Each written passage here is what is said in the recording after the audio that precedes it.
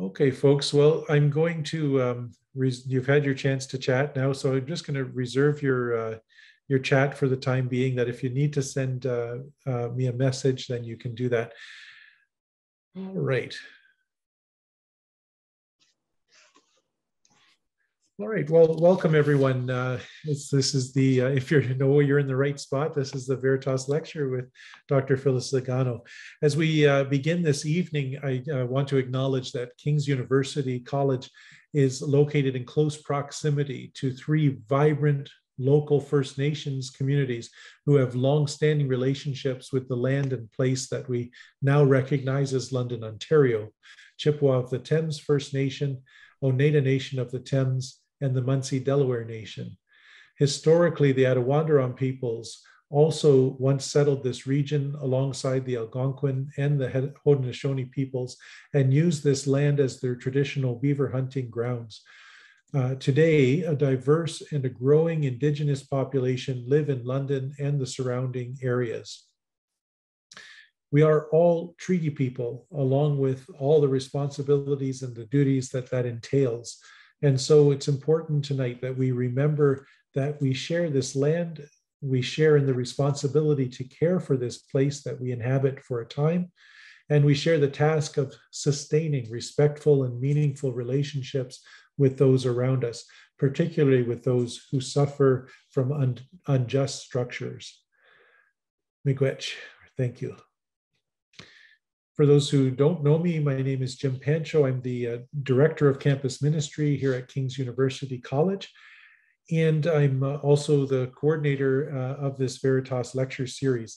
So this year, because we're still limited by a global pandemic, we are forced to come together in this online fashion. It's always much better when we're able to do things in person. But we do have this opportunity, and it's a wonderful opportunity. I think we have close to about 100 people here this evening. And so just by way of process as we get started, we're using this webinar format, which makes it hard to interact with each other, but it does give us a better lecture presentation quality. So Dr. Zagano has agreed for us to record this lecture. It will be available later on our website. So the downside is that our speaker can't see you and respond to the way you're reacting. And the question and answer time is a little bit less free-flowing. But I would ask you just to take note of the Q&A button on your screen and use that anytime during the lecture if you want to pose questions. I will gather any questions that are put in there and present them to Dr. Zagano during the question and answer time at the end of the lecture. So just a little bit about the Veritas lecture series, that in this series, we try to engage speakers from a variety of backgrounds so that we can really explore the depth of the human experience. And we try to articulate different truths and the fullness of humanity to which we aspire. The Catholic intellectual tradition welcomes and embraces this exploration as a participation in the common good that enhances the world that we inhabit.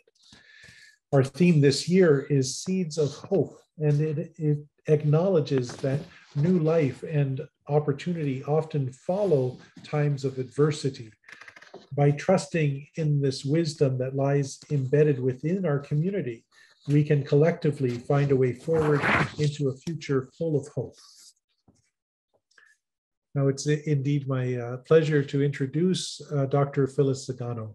Dr. Zagano is an internationally acclaimed Catholic scholar who has lectured throughout the United States and Canada, in Europe, and in Australia. Her many awards include the 2014 Isaac Hecker Award for Social Justice from the Paulist Center Community in Boston, for her prolific body of work that has constantly echoed the cry of the poorest of our society for dignity and for justice, both inside and outside the church, specifically the dignity of all women. Her groundbreaking work on women in the Diaconate led to her appointment to the Pontifical Commission for the study of the Diaconate of Women in 2016. Dr. Zagano has taught at Fordham in Boston and Yale Universities, and currently holds a research appointment at Hofstra University, Hempstead, New York. Please join me in welcoming Dr. Phyllis Zagano, who will present Catholic Women, Catholic Church, Where Do We Go From Here? Thank you, Jim. You know, the theme of this year's Veritas lecture is Seeds of Hope, as you said. It acknowledges the fact that new life and opportunity also follow times of adversity. The theme, and apparently Pope Francis, trust in the wisdom that lies embedded within the community. And I think we can together find a way forward into a future of hope. However, many Catholic women, who are the mainstays of Catholic pastoral ministry, are increasingly frustrated by the Church's response to requests for increased presence in the Church, for increased inclusion in pastoral ministry, for increased participation in decision-making. How has the Church responded to their requests, to their repeated requests for increased recognition of women as icons of Christ, and thereby appropriate persons to work as professionals in stable offices in the Church?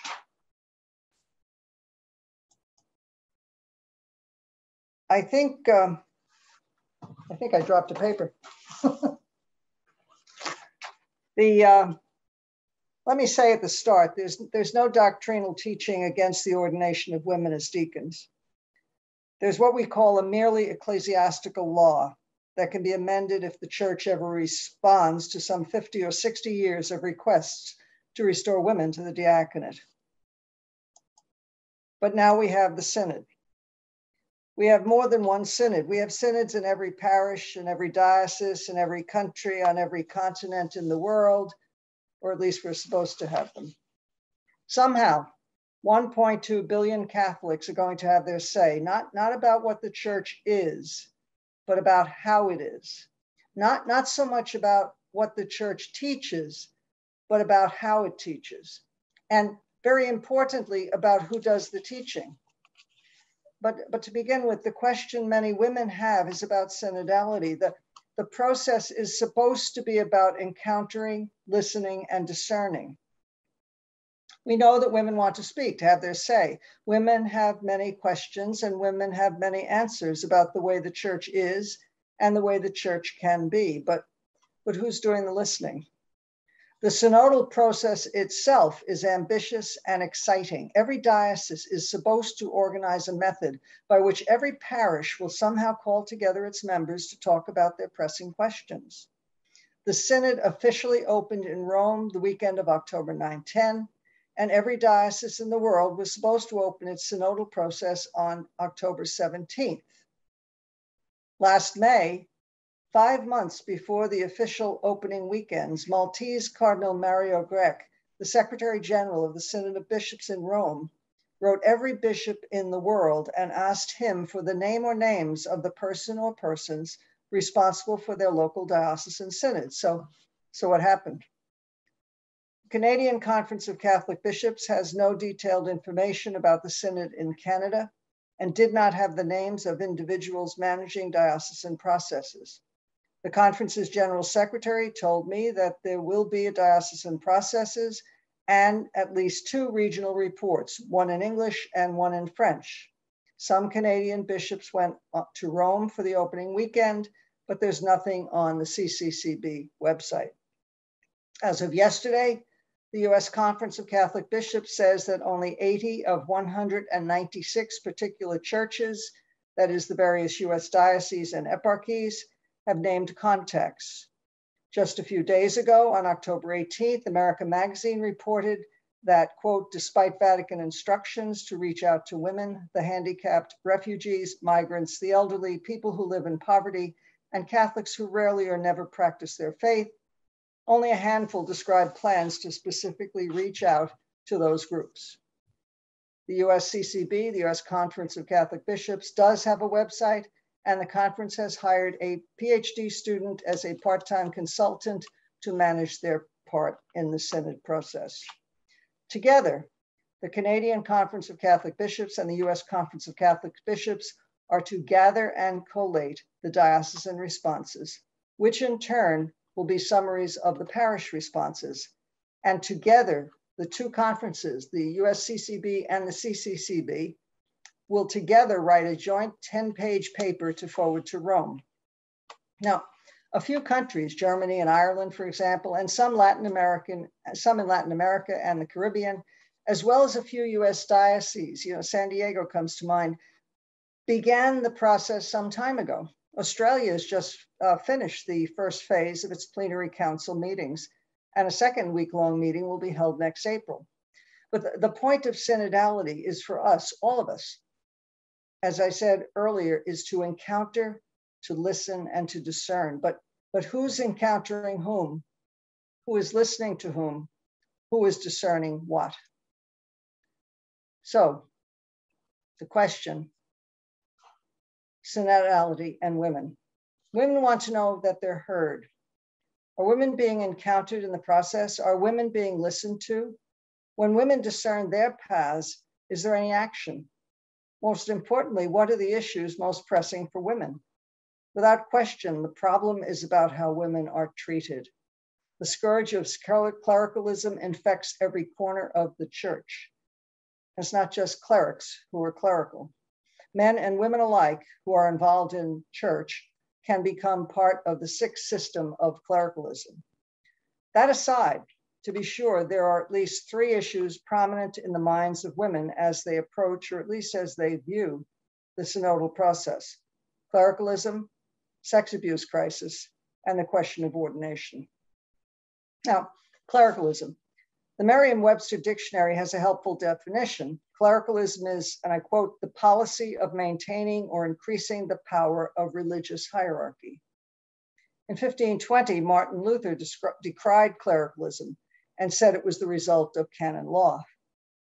What Luther wrote was, "Yea, the priests and the monks are deadly enemies, wrangling about their self-conceived ways and methods like fools and madmen, not only to hindrance, but to the very destruction of Christian love and unity. Each one clings to his sect and despises the others, and they regard the laymen as though they were not Christians.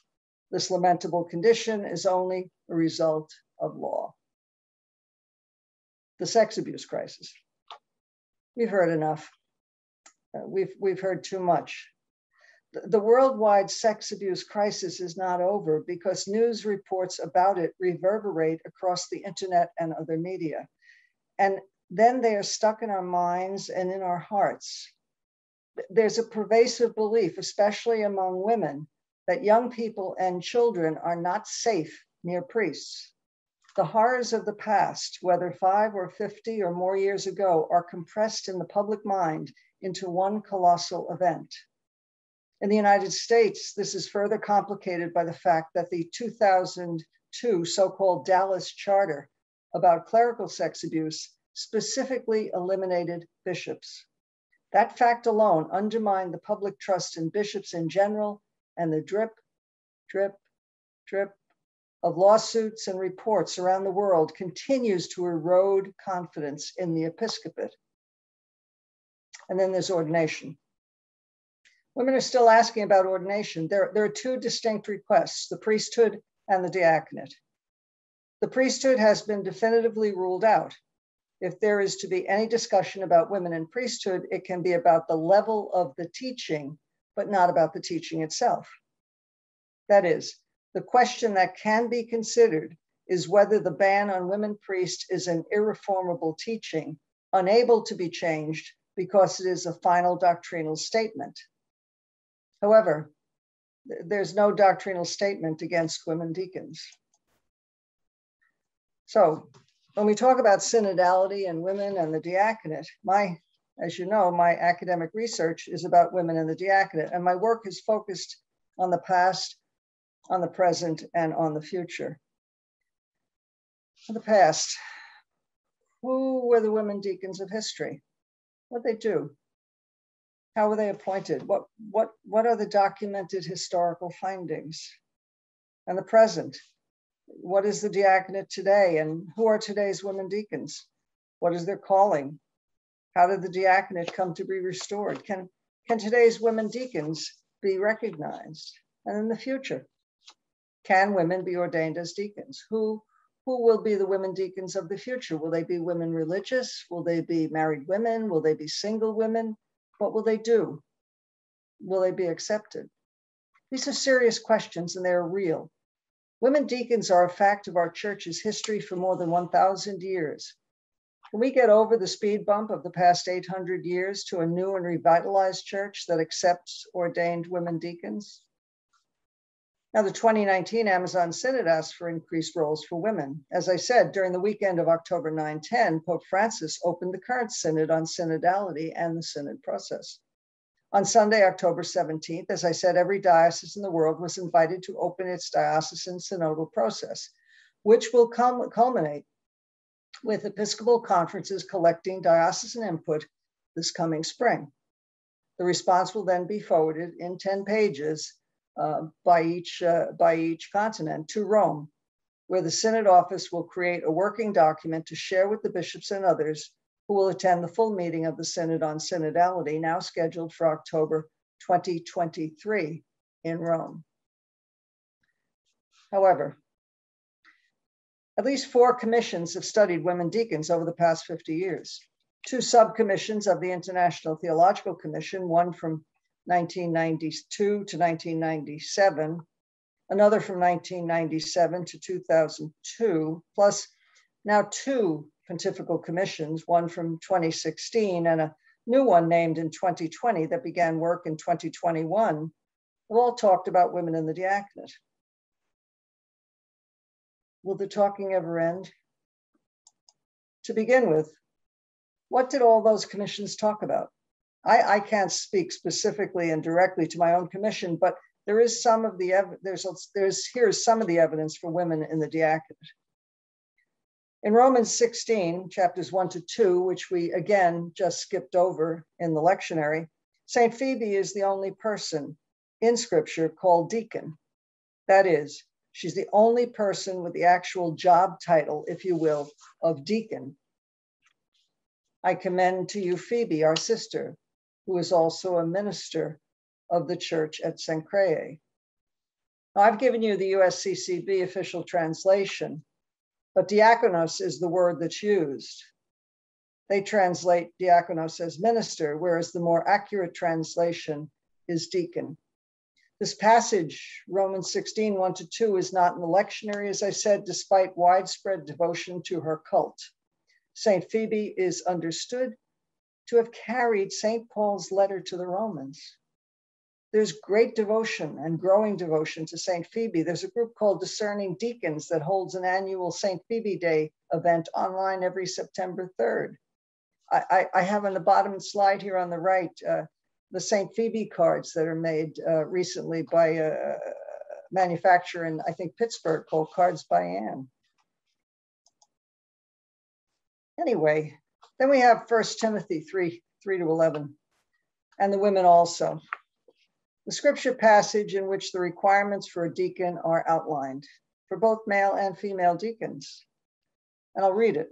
Similarly, deacons must be dignified, not deceitful, not addicted to drink, not greedy for sordid gain, holding fast to the ministry of the faith with a clear conscience. Moreover, they should be tested first. Then, if there is nothing against them, let them serve as deacons. Women, similarly, should be dignified, not slanderers, but temperate and faithful in everything. Deacons may be married only once and must manage their children and their households well. Thus, those who serve well as deacons gain good standing and much confidence in their faith in Christ Jesus. Well, here is the U.S. Conference of Catholic Bishops footnote to 1 Timothy 3-11. Women. This seems to refer to women deacons, but may possibly mean wives of deacons. The former is preferred because the word is used absolutely. If deacons' wives were meant, a possessive there would be expected. Moreover, the footnote continues, they are also introduced by the word similarly, as in 1 Timothy 3:8. This parallel suggests that they are too exercised ecclesial functions. Now, the history of women in the diaconate is long, and we don't have time here to go through it. I can tell you that women continued to be ordained as deacons in the medieval and early modern church, and actually are known up to the 12th century in the East and in the West. How do we know that?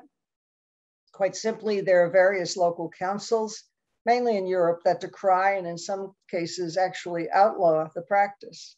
The reasons? In general, women are found unfit for altar service, unfit to be near the sacred, because they are unclean and stupid. So, the practice of ordaining women as deacons is gradually outlawed by Western medieval councils. But we know that women were ordained in the West up to the 12th century because we have evidence that, for example, Bishop Ottoni in Lucca in northern Italy ordained women deacons for his diocese. But do remember, the fact that ordaining women as deacons was outlawed from place to place actually documents the fact that ordained women deacons were a continued and constant tradition in the West. We also have evidence from the Maronite Church, an Eastern church that never broke from Rome. The Maronite Holy Synod of Mount Lebanon in 1736 was called to rectify Maronite and Latin liturgical practices. The canons resulting from that synod were brought to Rome by Lebanese Archbishop Joseph Simon Azamani, who was also a librarian of Vatican Library.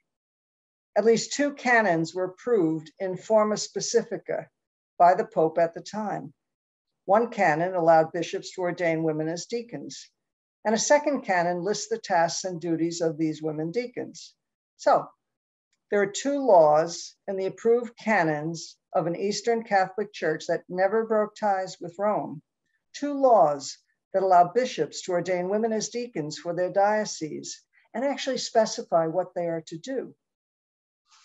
Meanwhile, many of the Orthodox churches, those Eastern churches not in communion with Rome, continued, or in some cases have reinstated the tradition of ordaining women as deacons.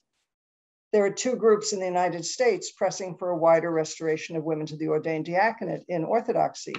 One is the St. Phoebe Center, and another, a smaller effort entitled St. Catherine's Vision. Let's talk a little bit about the Orthodox churches. We can digress just a minute and move to briefly examine the work and tradition of our older cousins, the Orthodox churches. I think it's extremely important to note that the Orthodox churches continued or reinstated the tradition. For example, in 1988, the Pan-Orthodox consultation held in Rhodes, Greece, called for the revival of the Order of Women Deacons. In 2004, the Synod of the Sui Generis Church of Greece voted to restore women to the diaconate. And in 2017, as you can see in the picture, the Patriarchate of Alexandria, that is of Alexandria and all of Africa, ordained 5 women as deacons in the Democratic Republic of Congo. Now, this last ordination, as pictured here, is contested by conservatives and argued to be one only to the subdiaconate. But perhaps those so arguing forget that the subdiaconate was and is still a major order. Now, in the contemporary discussion, it is suspected that in the 1980s, as plans for restoring the diaconate in the 1970s, as plans for restoring the diaconate as a permanent office and vocation in the church were underway, Pope Paul VI asked a member of the International Theological Commission, Camaldoli's Benedictine monk and expert on Eastern liturgy, Cipriano Vagaggini, about women deacons. I was told by another Eastern liturgical expert, Robert Taft of the Society of Jesus, that the paper Vagaggini produced was completed in 1972, but that it never became an official paper of the International Theological Commission. Therefore, Taft, at the time, the editor of the Rome-based academic journal Orientalia Christiana Periodica, published the paper in Italian in 1974. But the fight was already on. Shortly before the Vagaggini paper appeared in Italian, in 1972, the Belgian professor Roger Grison, writing in French, found positively for women deacons. basing his argument on historical ordinations. He wrote that women deacons were truly ordained. Monsignor Philippe Delay, Secretary of the International Theological Commission from 1972 to 1989, agreed, as did, as I said, Cipriano Bagaggini 2 years later. Soon, however, the French professor Aimé-Georges Marimart argued negatively and published a counter-study in 1982, which, however, concluded that no definitive answer could come from history because the evidence was incomplete. As it happened, activism and scholarship turned to the women priest debate. Even so, in 1992, the International Theological Commission, which is an international group of 30 male theologians, connected to the Congregation for the Doctrine of the Faith. The International Theological Commission, the ITC as it's called, began work in subcommittee on the question of women deacons. By 1997, that subcommittee presented a 17-page positive report to the prefect of the Congregation for the Doctrine of the Faith, who was the ex officio president of the International Theological Commission. However, the prefect refused to sign it. The prefect who refused to promulgate that report was Cardinal Joseph Ratzinger. What happened next? Well, another subcommission of the International Theological Commission, still under the presidency of Cardinal Ratzinger. This new all-male subcommission was headed by a former student of Cardinal Ratzinger. It eventually, by 2002, produced a much longer, about 78 pages report. One of the subcommission members was Gerhard Mueller, who seems to have rewritten the relatively small section on women deacons from the older report. Computer comparisons in German found 18 plagiarized sections of this new report, all in the section on women deacons. That is, the plagiarized and in some cases paraphrased sections came directly from a previously published book by Commission member Gerhard Mueller, who was made Bishop of Regensburg nearly immediately after the 2002 document appeared. Be that as it may, there were essentially three findings in the 2002 report, now entitled From the Diaconia of Christ to the Diaconia of the Apostles. First, women and male deacons had different tasks and duties, and there were some differences in the appointment ceremonies. Second, it is a magisterial and conciliar teaching that the diaconate is not the priesthood. Therefore, the question of women deacons is up to the ministry of discernment that the Lord has left his church to decide. Now, there are two major problems with the conclusion that the diaconate should and would be left to the ministry of discernment that the Lord had left his church to decide. First of all, the Pope at the time in 2002 was John Paul II. He was not particularly interested in women or in synodality. Second, John Paul's successor was Benedict XVI, the same Joseph Ratzinger who refused to sign the positive 1997 report on women deacons and who stacked the second all-male subcommission with men who would make sure things turned out right. However, neither John Paul nor Benedict XVI particularly interested in synodality or in women, so the recommendation that the ministry of discernment take up the question whether that meant the Pope would decide that the newly recovered church practice of synodality should be applied languished. But in 2013, the world awoke to news that a new Pope would be taking up residence. Benedict was resigning, and another strong cardinal, this one from Argentina, would move into the papal palace, except that he didn't.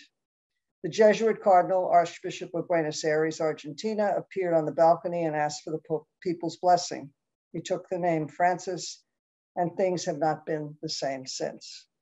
Now, every 3 years or so, the International Union of Superiors General, the organization of some 1,500 heads of women religious orders and institutes from around the world, meets in Rome. For their second triennial meeting with Pope Francis in May of 2016, the group, it's known as the UISG, asked to be able to ask questions of the Pope rather than have him present a prepared address as he had 3 years earlier? The Pope said yes. So the UISG quickly asked its constellations, its groupings around the world, for suggested questions. They summarized the responses that headquarters received into 6 questions. 2 involve women deacons. Okay. Women religious in many parts of the world already worked as deacons, they said, so why not ordain them? In fact, why not have a commission to study the question? So the UISG was asked for the names of 8 nominees to be hand-delivered to Casa Santa Marta. 3 of the 8 nominees, I lost a slide here somewhere. 3 of the 8 nominees were Sister Mary Maloney, who's on the bottom right, Sister Nuria Calder-Banaj, a missionary daughter of the Holy Family of Nazareth, on the upper right, and me. I don't know about the others. I was not asked. I simply found my name at the bottom of a 12-page of 12 names listed in an Italian press release published by the Sala Stampa, the Vatican press office. Now, here are pictures of the commissioners. I won't read all their names, but it's pretty much, I will read all their names. It's really a mixed bag of individuals. The chair or the president of the commission on the bottom left is Cardinal Louis Ladaria, who was Cardinal Mueller's second in command at the Congregation of the Doctrine of the Faith, and who then became prefect when Cardinal Mueller's 5-year term expired. In addition to Sister Nuria Calder-Banaj, Sister Mary Malone, and me, the persons named as commissioners were Dr. Francesca Cocchini, who's on the upper left, who's an ordinary professor of the history of Christianity at Sapienza University in Rome, and also lecturer in patristics at the Augustinian Patristic Institute in Rome. Monsignor Piero Coda, an ordinary professor of systematic theology at Sophia University, Florence, and a member of the International Theological Commission in the middle row on the right. Father Robert Dodaro, who at the time was president and professor of the Augustinian Patristic Institute in the upper right. Santiago Madrigal Terrazas, a professor at Camillus Pontifical University in Madrid in the middle row, in the middle of the middle row. Karl-Heinz Menke, an emeritus professor of dogmatic theology at the University of Bonn, Germany, and a member of the International Theological Commission. He was awarded the Ratzinger Prize in 2017. Father Emmanuel Muzzoni of Rwanda, an ecclesiology professor at the Pontifical Salesian University, and a consultant to several Vatican dicasteries, including the Congregation for the Doctrine of the Faith. He's in the middle on the bottom. Father Bernard Poitier, a Jesuit, Belgian Jesuit, a professor of dogmatic theology and philosophy at the Institute of Theological Studies, which is now the Forum Saint-Michel in Brussels, and also a member of the International Theological Commission on the bottom right. On the bottom left, Dr. Mariana Schlosser, professor of spiritual theology at the University of Vienna in Austria, and a member of the International Theological Commission. She received the Ratzinger Prize in 2018. Dr. Michelina Tenace in the middle top, a member of Centro Alete, a secular institute, an ordinary professor and director of the Department of Fundamental Theology at the Pontifical Gregorian University, and a consultant to the Congregation for the Doctrine of the Faith. Our commission, myself, Sister Nuria, and Sister Mary Malone, met 4 times in Rome in the offices of the Congregation for the Doctrine of the Faith, each time for 1.5 days, between November 2016 and June 2018. I actually had Thanksgiving dinner 2016 in Casa Santa Marta, the home of the Holy Father, and I had it with an American Nobel Prize winner. So interesting people you meet there. At the triennial meeting of the International Union of Superiors General in May 2019, the Holy Father gave what he termed a portion of the report we prepared to the UISG president, Sister Carmen Samut, and said she could do with it what she wished. In January of 2020, the new president, Sister Jolanta Kafka, disclosed that the portion she received was about history. Now, the Amazon Synod in 2019 had asked for women to be formally installed in the lay ministries of lector and acolyte. It also asked for the question of women deacons to be sent back to my commission. The Holy Father said he heard what they said, and I'm told 9 of the 12 language groups endorsed or requested women deacons at the Amazon Synod, and that the Holy Father said he would recall the commission and perhaps add 1 or 2 persons to it. But he didn't. Neither I nor any commissioner heard anything until April 2020, when it appeared that a completely new commission would be constituted, 5 men and 5 women, with Father Dennis Dupont-Fauville on the right of the CDF, the Congregation of the Doctrine of the Faith, a Parisian priest, as secretary, and Cardinal Giuseppe Petrocchi on the left, the Archbishop of Aquila in Italy, as its president. Here's a listing of the names of the individuals. They're not very well known. Many of them are more interested in pastoral ministry than in theology. Some of them have written negatively about me and about my work. And on the right, there's a picture of the very imposing building, the Congregation for the Doctrine of the Faith. So the question, women deacons, well, what are the questions? Were women sacramentally ordained? And can women be sacramentally ordained? Now, were women sacramentally ordained? Ancient and medieval liturgies document that women were ordained as deacons. They were ordained by their bishops, within the sanctuary, during the Mass, in the presence of the clergy, through the imposition of hands, by the invocation of the Holy Spirit. They self-communicated from the chalice. The bishop placed a stole around the necks, and these women were called deacons. But can women be sacramentally ordained? These are the points for discussion. Deacons minister in the diaconia of the word, the liturgy, and charity to the people of God.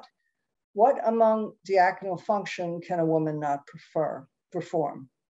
Since the diaconate is an ordained ministry and the deacon is termed to serve in persona Christi, that is, in the person of Christ the servant, it has been argued that women cannot image Christ. Now, there are 2 problems here. First, before the 2002 ITC documents, deacons were termed to serve in nomine ecclesia, in the name of the church. And secondly, it's heretical to say any human being is not made in the image and likeness of God. It's heretical to say any human being cannot image Christ. Third, the diaconate is a permanent vocation.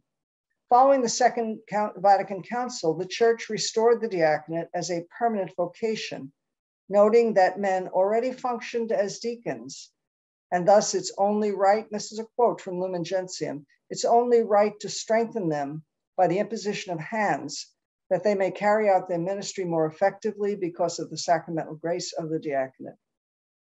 Now, if the diaconate is a permanent vocation, even given that priest candidates are still first ordained as what are termed transitional deacons, then there should be no argument against restoring women to the diaconate as a permanent ordained office. In any event, the diaconate is not the priesthood. See, the cursus honorum, the course of honor that developed during the Middle Ages, was actually suppressed by Pope Paul VI in 1972 with an apostolic letter, which he did on his own authority, motu proprio, called Ministeria Quaedam. The 4 minor orders, lector, porter, exorcist, and acolyte, and the major order of subdeacon were suppressed and replaced by the 2 installed lay ministries of lector and acolyte, into which Pope Francis recently allowed women, which he announced through a letter to the prefect of the Congregation for the Doctrine of the Faith, Cardinal Ladaria, dated January 10th, 2021, which actually this year was the feast of the baptism of the Lord. All the Pope did was eliminate 1 word in Canon 230, paragraph 1 of the Code of Canon Law, which now states, and I quote, lay persons who possess the age and qualifications established by decree of the Conference of Bishops can be admitted on a stable basis through the prescribed liturgical rite to the ministries of lector and acolyte. The change, the law, since 1983 read laymen. Now, the replacement of the 4 minor orders and the major order of subdeacon with the 2 installed ministries to which women may be appointed is important. Please note, women may now serve in ministries that were once 4 minor and 1 major order. Also, women may now be formally installed in ministries that candidates for the diaconate must serve in prior to ordination. Now, lay ministry is not ordained ministry, nor should it be. But unless women could be installed as lectors and acolytes, there would be no way they could be ordained as deacons. And so we return to the synod. What is the promise? What is the hope? The process will be messy, but it will, or at least it should be fun. We're all in this together, and we have or should have the chance to be listened to. If your diocese and your parish are participating, that's great. If not, find a group. Send your thoughts directly to Rome. We belong to many, many concentric circles of relationships.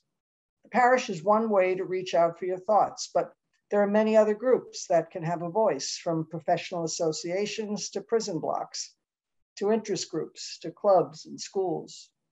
The point is to encounter, to listen, and discern.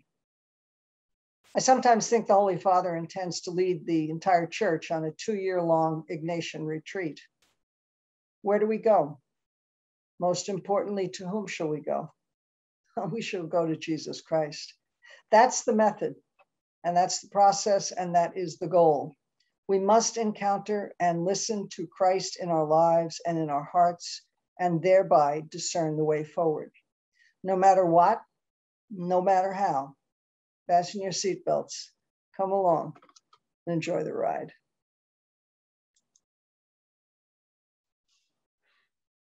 Wow. Thank you, Dr. Zagano. That was a wonderful lecture. So we're just going to open up now for some questions and answers. Right now I see no questions in our Q&A form. So please find that spot on your screen, and it's time to have an exchange of ideas.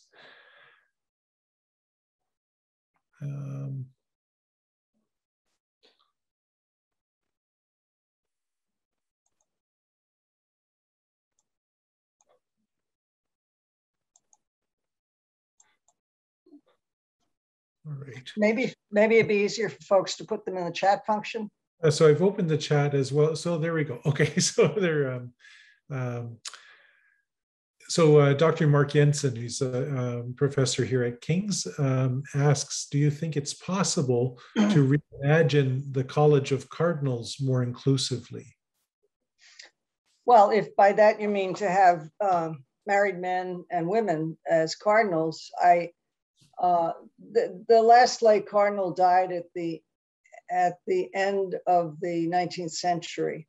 There were 2 actually. They were named as cardinals, and I think then were ordained as deacons. I think it's more likely to have clerical cardinals. You know, the cardinal is simply an advisor to the Pope. It's not really related to clerical orders. The current law is that one must be at least a priest in order to be a cardinal, and that on being named cardinal, or the term is elevated to the College of Cardinals, one must accept episcopal orders. We just had an example of someone who was named to an office that is a cardinalate office, but he asked not to be named a bishop. And typically in the past, say 50, 100 years or so, there has been a practice of naming as cardinals individuals who are markedly special by their academic or other achievements. They're over 80, and they can decline being ordained as bishops. But typically, now in the College of Cardinals, there are cardinal deacons, cardinal priests, and cardinal bishops. The genesis of the College of Cardinals was to select from basically among the deacons and priests of Rome specific individuals who would be would be advisors to the Pope. The cardinal deacon is a rank of the Cardinal College of Cardinals. So if you had women deacons or even married men as deacons, they could theoretically, I would say, become cardinal deacons. The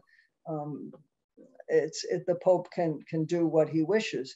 The other way, it's not exactly reimagining as the professor suggests, but some cardinals are named in pectore or in the heart, and no one knows who they are. This has happened where people are under communist rule, and there are always rumors that this or that woman was named a cardinal, and then the Pope who named her died, and so her cardinalate, her went away. You know, it never became public. So I think it would be easier to have women as cardinals if they were ordained as deacons.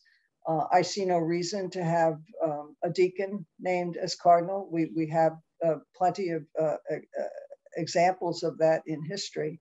But we also have lay cardinals in history.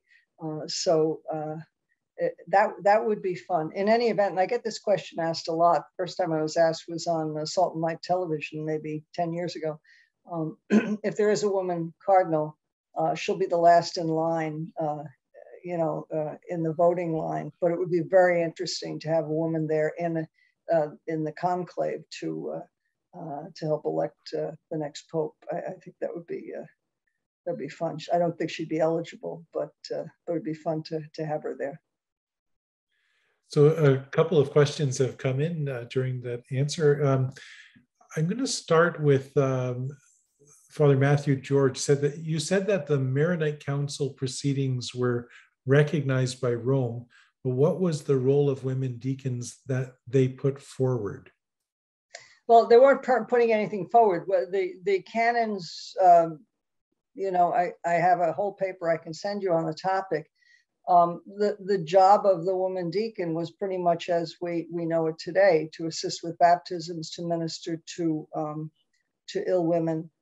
There doesn't seem to be any prohibition against women deacons participating in liturgy at the time. I actually have never been able to uncover the formula, the ordination ceremony for Maronite women deacons, but whenever I talk to a Maronite cleric, a priest, or bishop, they're like, "Oh yeah, no big deal. We had women deacons. Were they really ordained, Father?" Yes, of course they were really ordained. What do you mean? Well, because they would carry the sacrament, because they would perform sacramental duties, even only carrying the Eucharist to ill women, they had to be ordained to perform the sacred. The implication was that the women were also anointing ill women.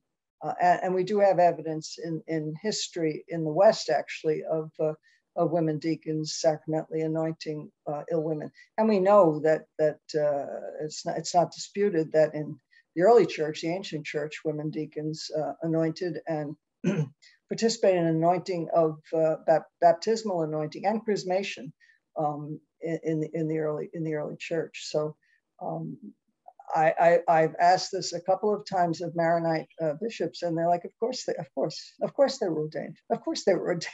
I was like, okay. Oh, shoot. Okay, sorry, I just mixed something up, but that's okay. I'll fix it in a second. Sister Pat McKeon asks, please, actually, it's good. Yeah, please expand on your suggestion of forming groups discussing the issue of women deacons and sending questions directly to Rome, or at least raising the questions in other church leadership organizations. It's funny, we were talking a little bit about that when we got started. It's just what's happening with the synod right here. But if you could expand on that idea. Well, Sister Pat, here's the deal. There are two issues here. One, if you want to participate in the synod and your parish is not working, or you don't want to participate in your parish synodal process, you're perfectly free, according to the instructions from Rome, to find another group and to prepare your own documentation, your own discussion. The synodal process, however, is not supposed to be about pushing one thing or another. It's rather to gather and talk about the needs of the church. Now, if in your discussion group, whether it's, and I know in the United States, groups of women religious, the vicars for religious have been sending out to the religious in their diocese, at least in the Archdiocese of Philadelphia, to gather the women religious as a group if they wish to discuss the needs of the church, that they would then prepare a paper to send to Rome. If the diaconate comes up, well, then fine, the diaconate comes up. I've actually written a book called Women Religious, Women Deacons, which kind of analyzes the questions that would come up in a group of women religious, specifically who are considering either admitting, say in 10 years, there are women, lay women, who become clerics, secular women who are ordained, and then want to enter a religious institute. You know, this book that I've done discusses those questions about asking, inviting people who are already ordained into a lay institute, basically, of women religious. Or what happens if a woman who is already professed in an institute wishes to be ordained? You know, what are the implications there? And then this book, which in my lifetime, I hope Paulist Press will publish, we give questions and answers to these, not questions. I mean, the answers come from the sisters who discuss, but it's a short booklet, really, 70 or 80 pages, to guide sisters and to give information about the question of women religious, women deacons. You know, the one I get all the time is from women religious, and particularly from general superiors. Well, I don't want some bishop ordering my sisters to go X, Y, or Z. I said, well, they can't. You know, the woman religious professed in an order is missioned by her institute, and now I kind of give the example. Ordination in this case, as with other religious clerics, with Jesuit priests, Franciscan priests, ordination is a license. It becomes a qualification, but then one still needs a license, and the license is termed as faculties. So the woman religious in London, Ontario, who has been ordained by the Bishop of London, Ontario, but whose order or institute wishes to mission her to Quebec, the order could mission her to Quebec, but it would be the Archbishop of Quebec who would grant her faculties. I hope that makes any sense. Think of it this way. Suppose you're a physician in the United States, in Michigan, and you now want to set up shop in London, Ontario. You have to get another license, another medical license. But in terms specifically of women religious and missioning, it is the general superior who does the missioning for a religious. And it's kind of in some cases, I kind of lean toward women religious being ordained as deacons rather than secular women, because there's a protection in the religious institute for the woman religious.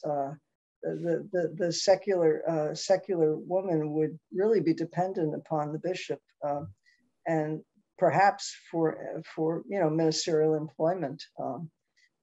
But men deacons, deal with this all the time. They know better than I or we how it could work out. Anyway, as I said, in my lifetime, this book will come out. I heard from the editor of Paulist Press today, so maybe in a couple of months I'll be able to tell you more. I'm going to combine a couple of questions because it's around the same theme. So, and it has to do with like who's really against this idea, who's threatened by this change, and part of it is that it seems like there's roadblocking and bureaucracy that seems to be rooted in a fear of change. Is what changes are people afraid of? If that's maybe a lot to put together. But. Well, I don't know. There's what changes. I think there are a couple of things. I just heard someone had dinner with someone from the Department of State in Rome and said, well, the Department of State is, this fellow is convinced they don't really want to be deacons, they really want to be priests. So there's the fear that this is somehow, the term I've heard is the camel's nose under the tent. But people who say that either don't believe church teaching or don't understand the conciliar teaching that the diaconate is not the priesthood, and that there is a permanent vocation, which is the diaconate. I think there are a lot of malformed clerics in the world. I'm sure this is not a surprise, who cannot deal with women, period. And so they are threatened. There's also the lingering inherited taboos about women being dirty and unclean. I mean, the Council of Paris in, I think, 829 talks about women being stupid and untrustworthy. I mean, horrible stuff that's said about women. And this lingers, and this perdures in different cultures. If you remember the cartoon I showed at the beginning, you know, there are only two groups really that eliminate women from leadership. One is the Catholic Church and the other is the Taliban. And there are ways to, in different cultures, ways to appreciate that sometimes it's education, sometimes it's culture, sometimes it's ignorance, and a combination of these factors around the world, I think, mitigate against bringing women back to the ordained diaconate in which they served, you know, for about 1,000 years as ordained clerics. I mean, there's all sorts of documentation, direct and indirect, that women were considered as part of the clerical caste. So, I mean, who's you know, ask the guy down the block what he thinks of it, and you know, 50-50 chance that he'll be threatened. So. Marina Knox asks, is this a compromise because women are not allowed to be priests? Well, I don't know. We'll ask Deacon Jim here. Is your being a deacon a compromise because you're married and you can't be a priest?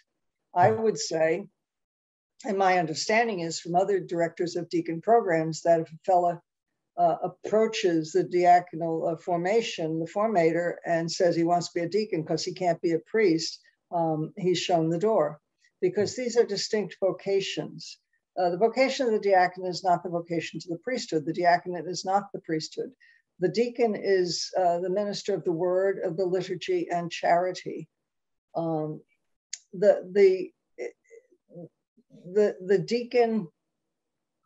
deacon, I like it better in nomine ecclesiae, that the deacon serves in the name of the church.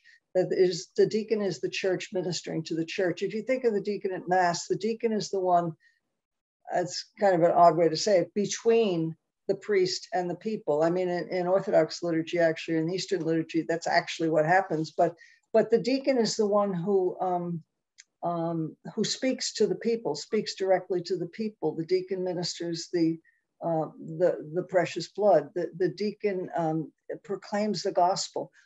When in terms of it being a settlement, you know, because women can't be priests, well, it's never been my research, and it's not something that I know nothing about a history of women in priesthood. I do know a lot about the history of women in the diaconate. People say, oh, women deacons and women and men deacons didn't do the same things. Well, you know, you're right. Women deacons did a lot more than men deacons. Women deacons anointed, women deacons visited the sick, as I said earlier. So I think we have I'm just looking at one of my books here, and I'll show it to you in a second. I was seated at dinner in Casa Santa Marta, and the whole commission was there. There were 14 people, one across, big long table. And the fellow across from me was a priest from Congregation of the Doctrine of the Faith. And I said, well, why can't women be ordained as deacons? He said, because women can't image Christ. And I said, watch me. So I wrote a book, and it's called Women Icons of Christ. I think that's the bottom of the story, the bottom line here in terms of in terms of the entire argument, really. But as I said, I don't get involved with the priesthood argument. But they can't, they're stuck with a naive physicalism that the deacon is in persona Christi servi, in the person of Christ the servant. And somehow that's all mixed up with in persona Christi capitis ecclesiae, in the person of Christ, the head of the church, who is the priest. And there is a theology that the priest stands in the person, in the place of Christ, in the sacrifice of the Mass. I don't see it as settling. And I've never thought of it that way. But maybe because many women experience a vocation to priesthood, they might see that, and well, anything's up for grabs. Sister Pat asked, get a group together and talk about that. But pray about it. It's more important. It's encounter, it's listen and discern. As I said in the talk, I kind of chuckled that I think the Holy Father is bringing us all on a 2-year Ignatian retreat, because it's really about discernment here.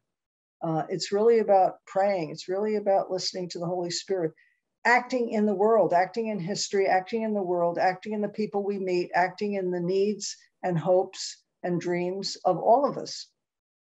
And we have the opportunity to, the way it's described, I don't know if you ever had brainstorming described, but to me, it's almost like brainstorming. You're not going to respond. You're just going to listen. Listen to the ideas of the other person. How does the other person see, and the other persons in your group see? So anyway, talking too much here. Well, and another question just popped up, so it's good. I was going to respond a little bit, but I'll do that after. It seems darkly ironic that there were ordained women deacons in medieval times, but not in our enlightened modern society. They didn't put the quotes, I did, but anyway. Were there any historical theological developments that served as an impetus to attack this type of ministry around the 12th century? Why were women accepted before that time? Paternalism and negative stereotypes of women presumably existed before. Yeah. Well, it grew. And as I said, I referenced the 9th century Council of Paris. It's interesting that the female diaconate lasted as a permanent vocation longer than the male diaconate. By the time of Gresham, around 11th, 12th century, the thing called the cursus honorum had become law. And no one was allowed to be ordained a deacon unless he had gone through the whole cursus honorum. What is that? Well, the cursus honorum is tonsure, lector, porter, exorcist, acolyte, and subdeacon, deacon, priest.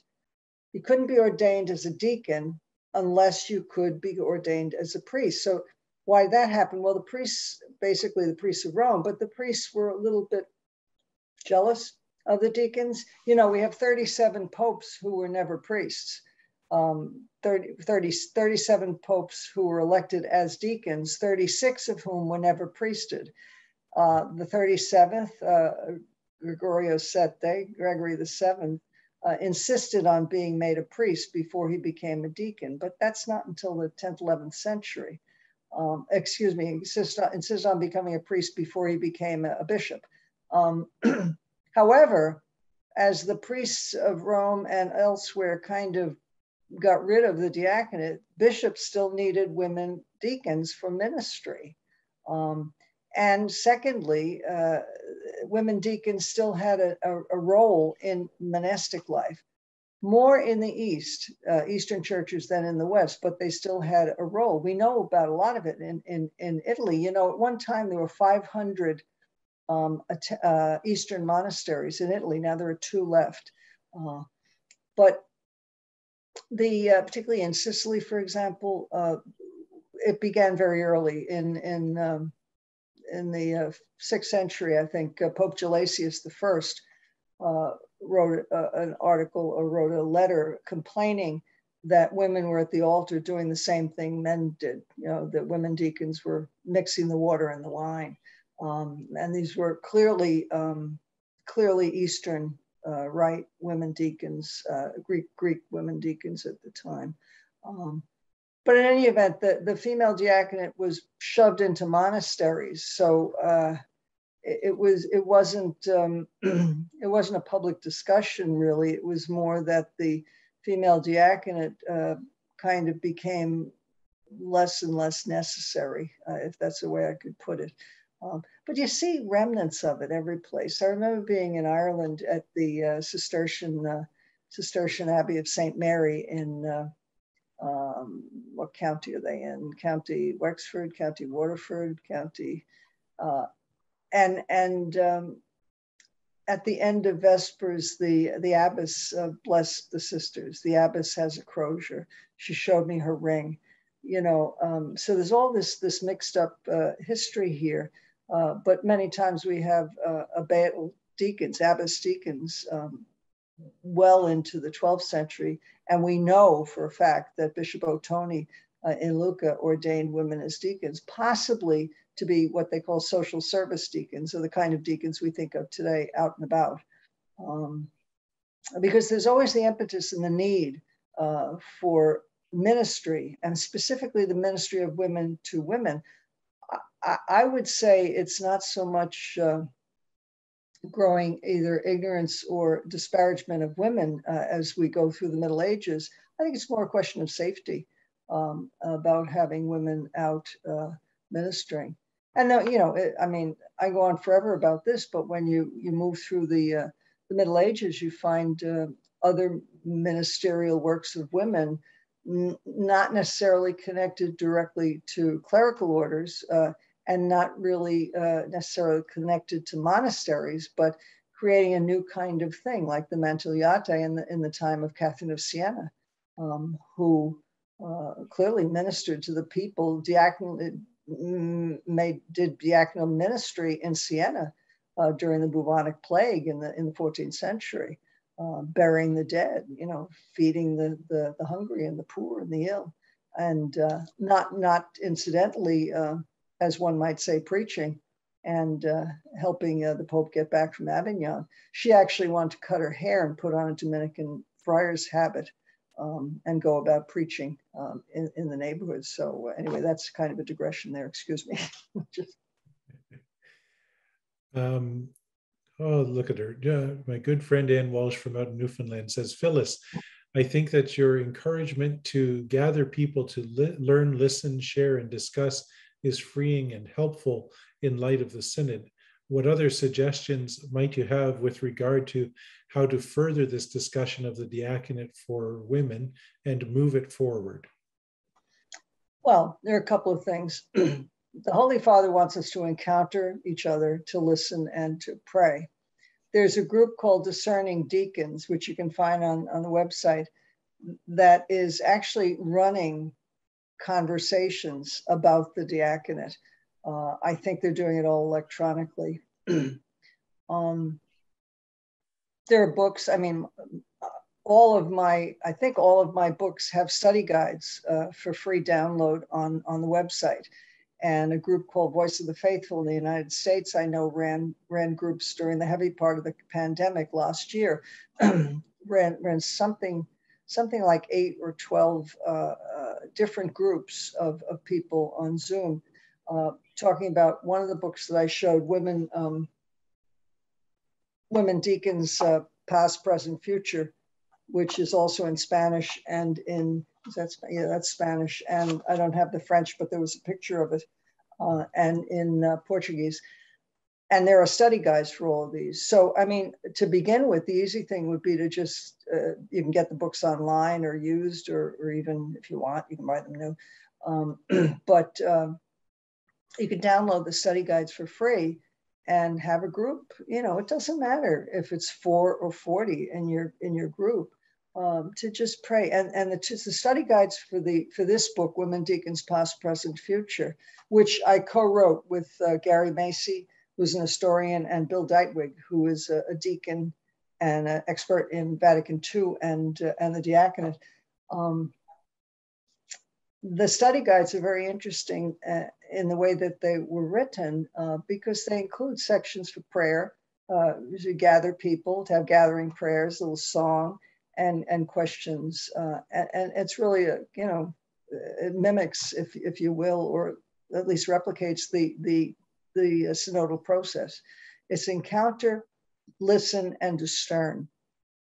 Encounter each other, listen to each other, but listen to the Holy Spirit.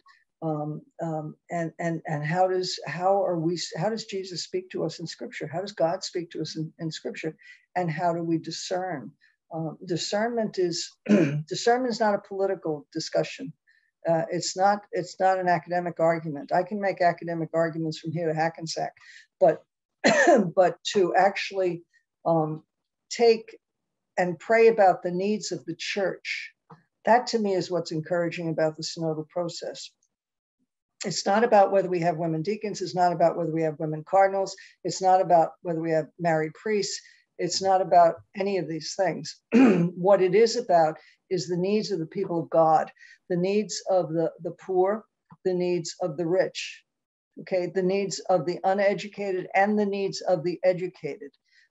It's about all of our needs as we kind of slog through left foot, right foot, through this beautiful life that we have, and how we can help others live their lives, how we can help and minister and be present and be other Christs to serve and be in the image of Christ.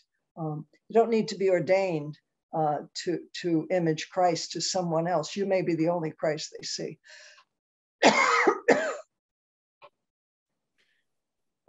Anna's just mentioning that, thank you, this is helpful. I'm on the team coordinating the synod process for Archdiocese of St. John's, and this is helping to open up other avenues of discernment and collecting the concerns and hopes of God's people in this process.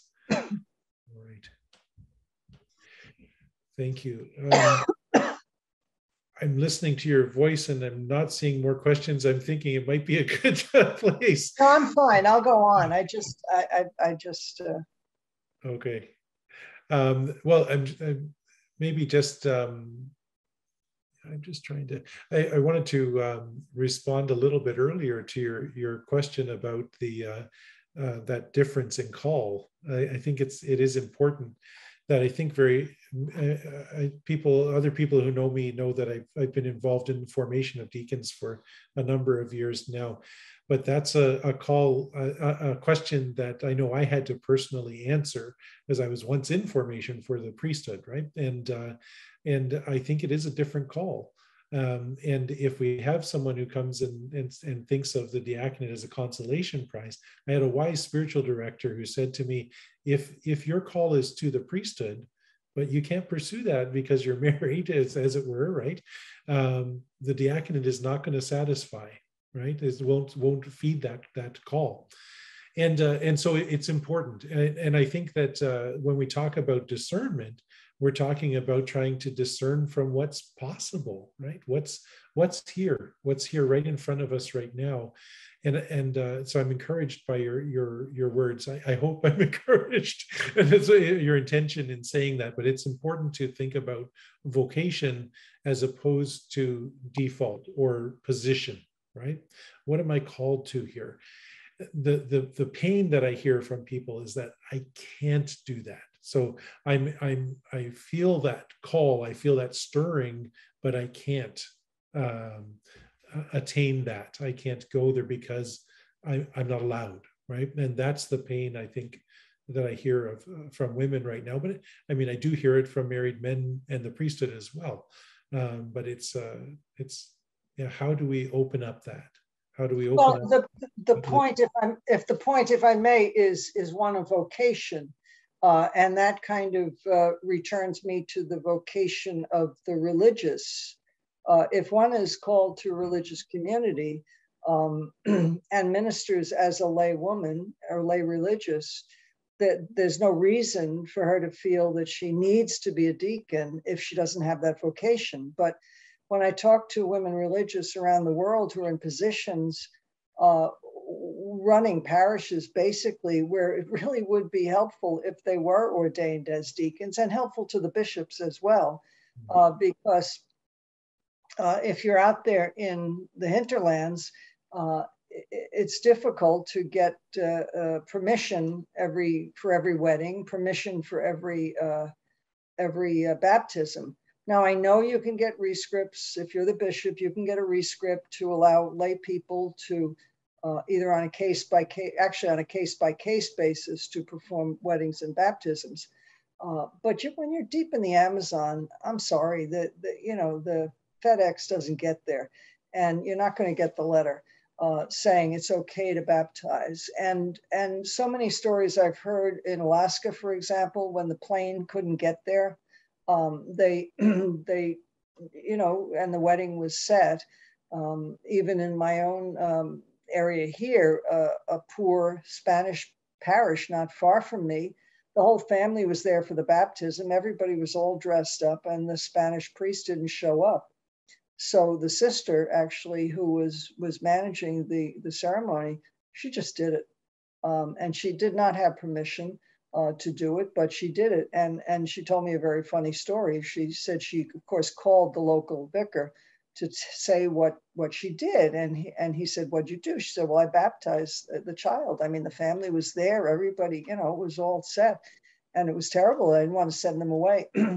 She said, "Well, what exactly do you?" "Well, I poured the water and used the salt and he said, I think you're breaking up here. I can't quite hear you." And she signed the register.